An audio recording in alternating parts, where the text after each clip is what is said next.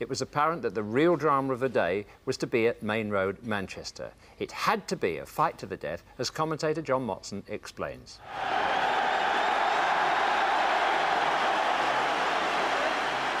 It's do or die at Maine Road today.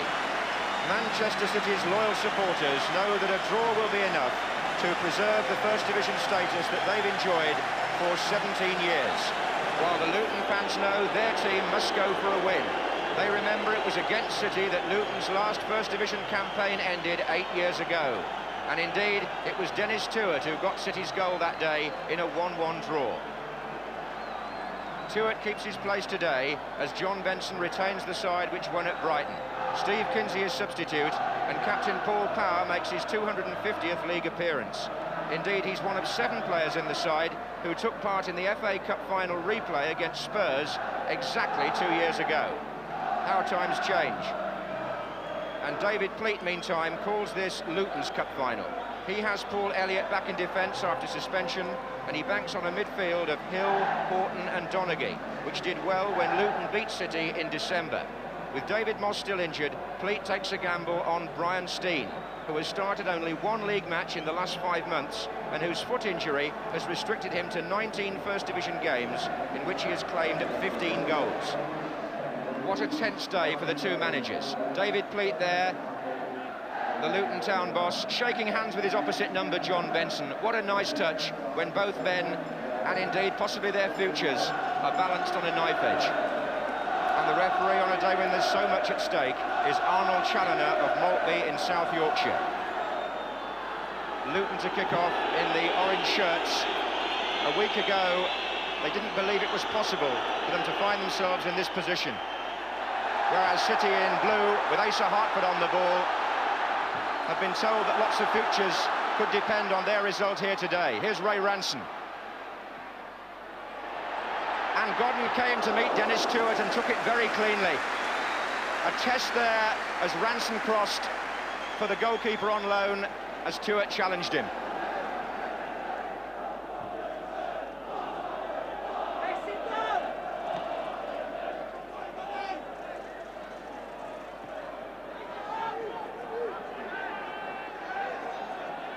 McDonald. It was a header by Stevens. What a good one it was too. Donaghy on to Aylott. Aylott to Steen.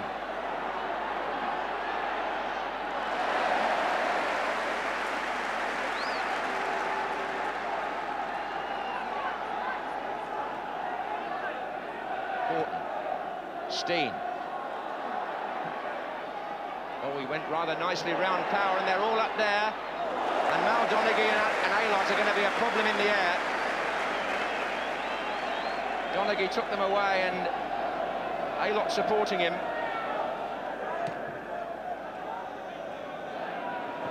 Header was by Donaghy.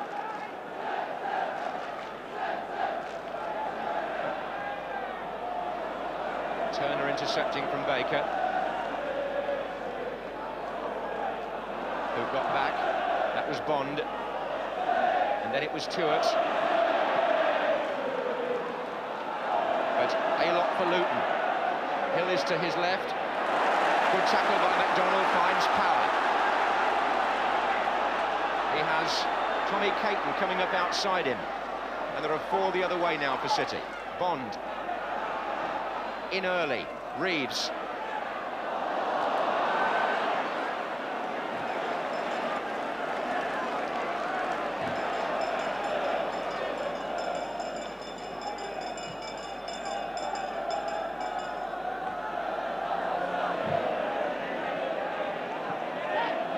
Stevens.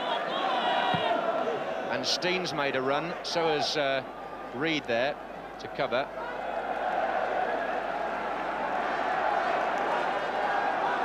And John Benson with the grey hair, arms folded. Goodness knows how he must feel today. Aylott did well. Forced a corner.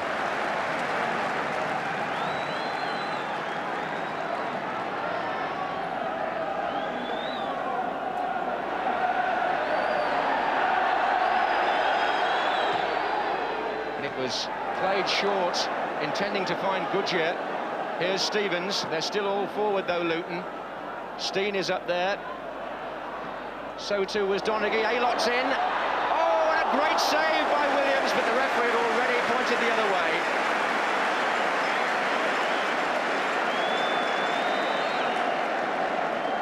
There was an infringement there by Aylott, but the young goalkeeper reacting just in case, as he had to do.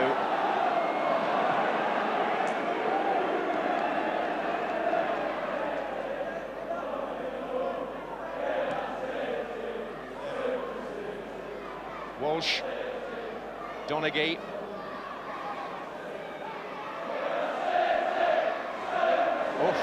Power caught him, but play on to the referee. A good advantage played. Stevens put the ball in.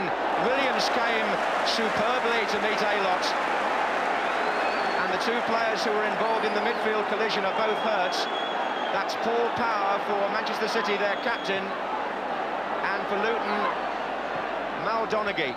Baker now for City. Reeves over on the right is unmarked. And Godden happy to see that ball drop over. No more so than the Luton bench, and indeed City, because two players require attention. Now Alex Williams came there for what, by any standards on a day like this, was a testing ball for a goalkeeper, but he responded well against the challenge of Aylott. Both players back on their feet, but Power is limping.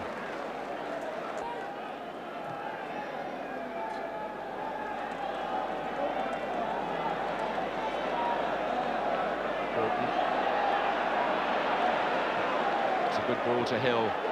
Aylott is there too, and so now is Stevens. Aylott's coming in with Tommy Caton marking him successfully, and Tuart, that's a good ball to Bond, and that might be for Reeves. What a superb switch in play by City, but is there anybody with the legs to get up front? Tuart's trying. Reeves had to hold on. There was nobody in the centre when he wanted to cross the ball first off. Power. There are now McDonald.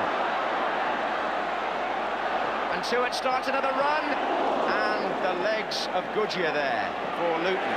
In goes Reeves, Baker, Power, and the crowd get behind City. McDonald, no good.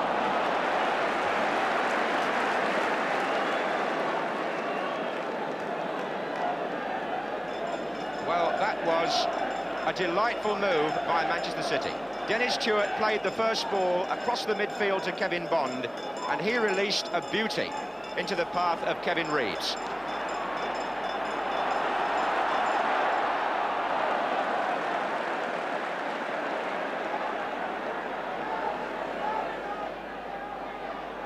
Well, there's not much between the two sides in the league table, and there's not much between them on the pitch this afternoon so far. Reeves, there might be now. A long ball delivered by Nicky Reed, getting Kevin Reeves in behind the Luton defence. The angle was never very good for him, but it was a good attempt.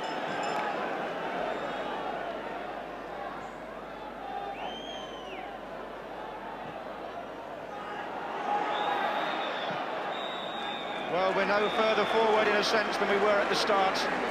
The first half in which the team shared the play generally, although City came very strong in the last 10 minutes. And the half-time score, if it was to be the full-time score, would favour them and not Luton.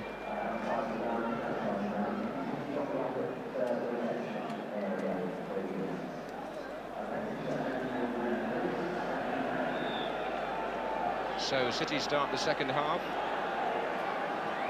Playing now from the left, here's Baker. City have conceded in the First Division 69 goals this season, and Luton 84. Aylott.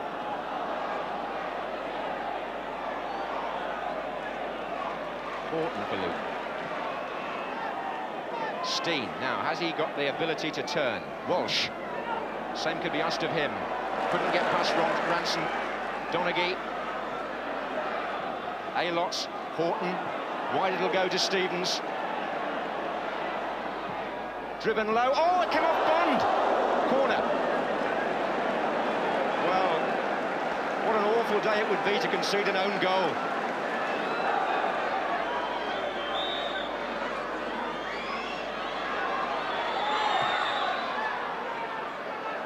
Donaghy with the header, and the turn by Walsh, and a fine save by Williams. But it's back in again, offside. Well, Donaghy won the header from the corner, and Walsh had the chance to spin and shoot, and Alex Williams makes the sort of important save that we saw from him last week against Brighton and Jimmy Case.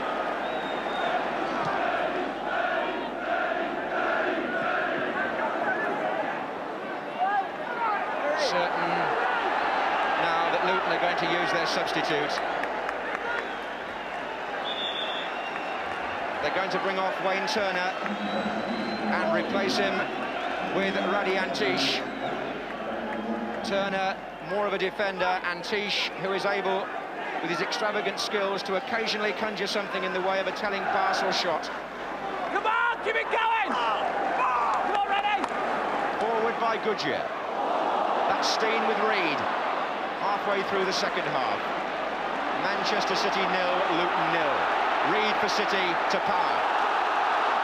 And the Maine Road roar rises again as City have three waiting in the centre for a cross. One of them is Baker.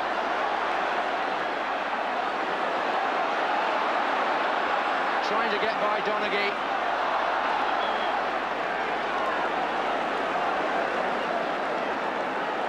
And it was Donaghy who was penalised. Free kick to City.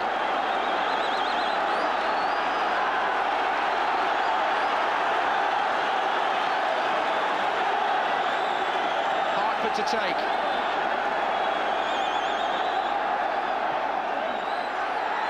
Oh, Caton got the header back in. McDonald couldn't finish it.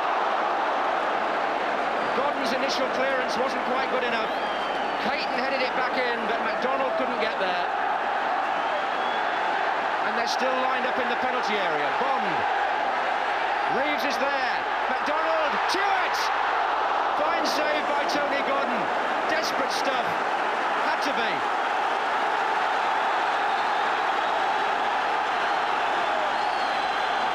And the City fans giving the team the sort of backing that Chairman Peter Swales appealed for. It could make so much difference for them as they press strongly. Hartford with the corner.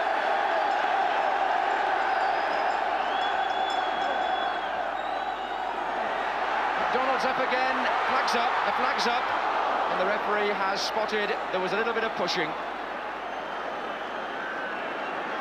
But when those corners and free kicks come in, Bobby McDonald, he's not the tallest player in the world, but he's always a threat. Just look at the animated gestures now on the Luton bench. David Pleat must feel that they were slightly fortunate to survive the last couple of minutes. John Sheridan smokes his pipe.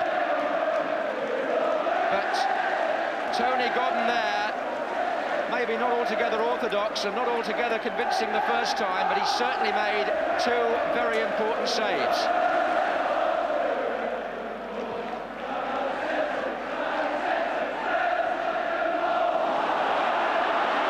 Are playing their part for City, but Luton have still got something left.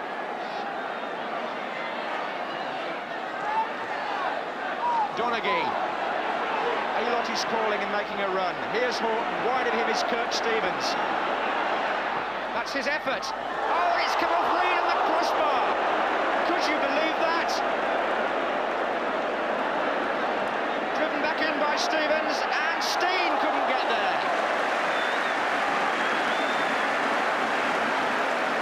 It's a corner to Luton.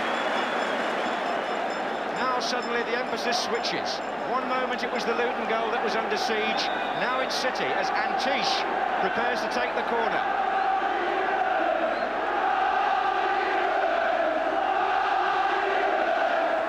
Not a very good one by his standards.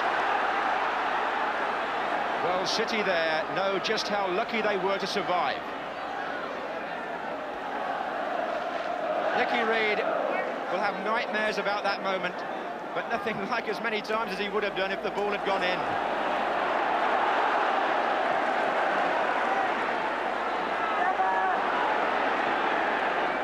Hartford. Baker is coming in from this side. It's still Hartford. And it's still Hartford. Oh, he's beaten them all.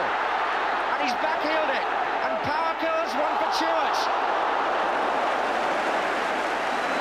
Terrific run by Asa Hartford. That's what you need from your experienced players in a match like this. The back heel set Power up. There was a man on the line, so Chewett couldn't have been offside. Walsh. And Luton aren't finished by any means. Was Ranson fouled by Walsh? Linesman and referees say no. Luton have a corner.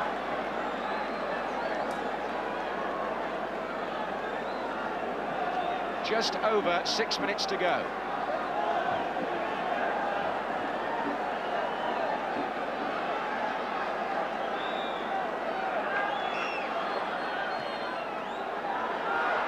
And Donaghy is at the back, and Caton clears.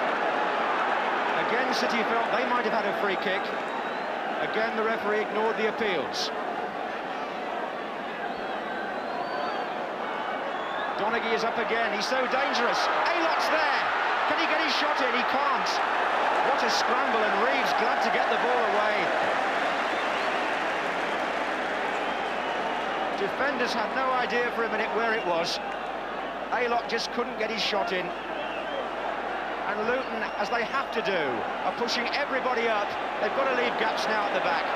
Goodyear looking for Aylott. Elliott is forward, so is Ricky Hill. Tommy Caton with the clearance. 5 minutes left, and Horton's pass intercepted by Baker. And he didn't get a good touch on the ball. Aylott got it instead. Steen drove it low against Caton. And Steen again, and he gets the cross in, and Williams has come, and Tish! Oh, it's there! They've done it! Ruddy and Tish! 4 minutes from the end!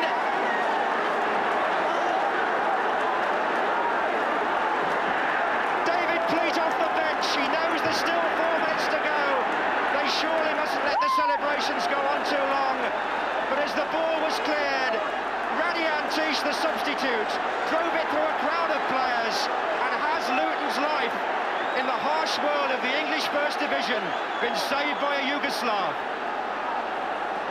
City now are going to make a substitution. Baker goes off and Kinsey comes on. The cleanest shot of the afternoon registers the goal that may keep Luton up and send City down. And if it does, they'll call it the most inspired substitution of the season. Hartford. And now the excitement switches to the other end.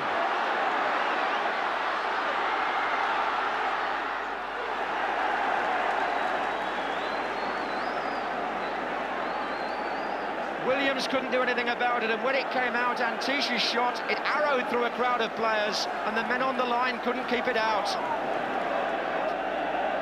City now are on the rack as Horton takes the free kick for Walsh, and City let him go.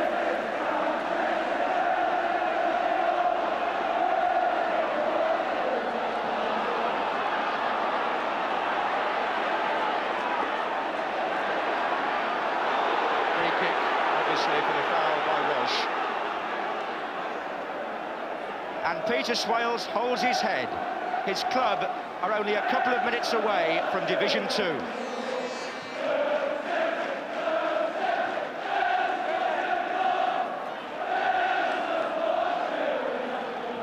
It's just a question of whether Luton can hang on or whether City can salvage something at the 11th hour of this 42-match season.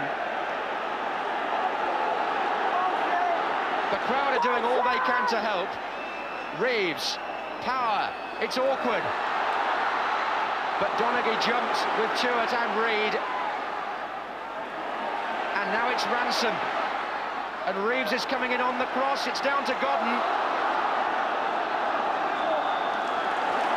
Corner. John Benson on the City bench could surely hardly bear to watch, but I shouldn't think David Pleat can either. City have a corner in the last minute. And McDonald with Godden, and Kinsey! The referee's pointing the other way. He's penalised a City player. But just for a minute, their substitute almost did for City what Antish did for Luton, but the whistle had gone. The crowd is 42,000, which is some attendance, the second best of the season at Maine Road, but are they watching City go down? Hill. Brian Horton had to put his foot in. Antish, oh, what a bad ball, but there was an offside anyway against Steen. And Kirk Stevens trying to hang on. Oh, dear me. Well, desperation isn't a strong enough word at the moment. We are in stoppage time, and Luton lead 1-0 and look like keeping their place in the First Division, and City look like being relegated.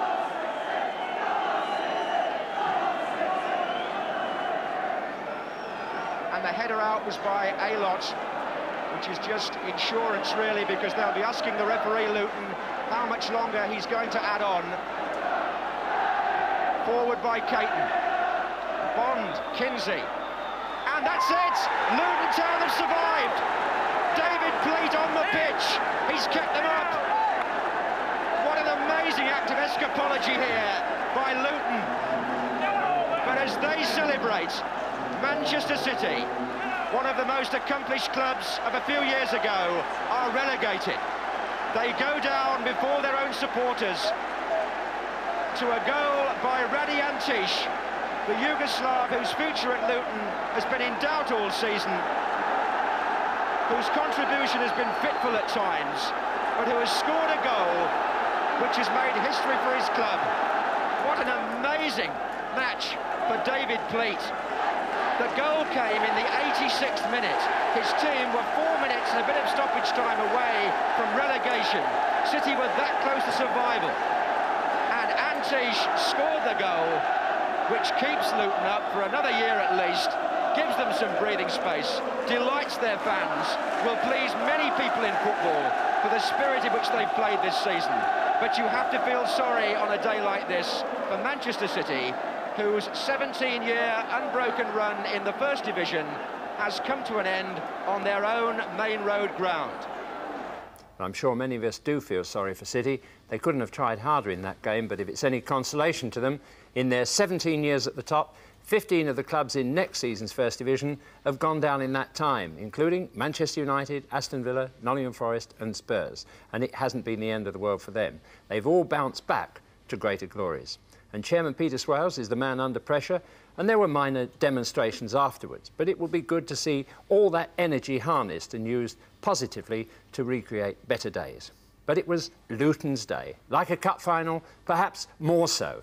They've won admirers this season for their enterprising and attractive style, though hardly enough points. But finally they triumphed, and John Motson conducted the celebrations. Well, it's normally a cup final day when we get a team together like this, but I think, Brian, for Luton Town, Brian, this was a cup final, wasn't it? It certainly was, John, yeah, and I think more than a cup final, because for next season, some of the younger lads, it's going to be tremendous for them to stay in the First Division. It's the only place to play, John, really, and I'm really pleased for them. Now, Kirk, there must have been a feeling with, what, 86 minutes gone, that the game was up and that 0-0 was going to send you down. No, the lads were confident that I'd pop up and do a bit for them. In the end, I had to leave it with Raddy. Well, let's speak to the man that scored. Raddy, when you went on, what did David Pleat say to you? Well, he knows what I have to do. My only mind was score winner. Yeah. And the day I do, yeah. let's have a word with Brian Steen, who actually laid the goal on. Brian, your first, only one league match for 5 months before today. How much of a gamble was it that you played at all? Well, it's a big risk, and the physio decided to take the risk in the end. It was me and Mossy injured, and now it's just, I had a painkiller in it before the game, but now it's murder, really, like, you know. But I'm just glad I come through it okay. And what about the cross that led to the goal? Well, I got 2 bites at it, and I think the left back just sold himself, and it just gave me enough room to put the cross over.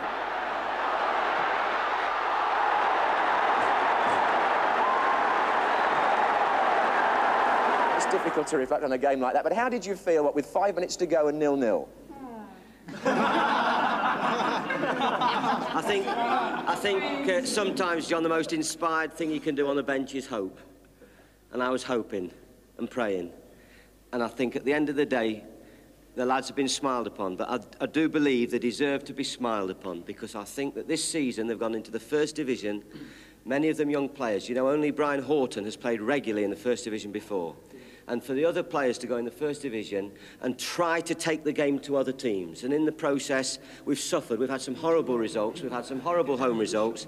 But at the end of the day, they've come through it. And if there's justice, I just feel sad that it happened to be a game which was so crucial to 2 teams, so the other team has to go.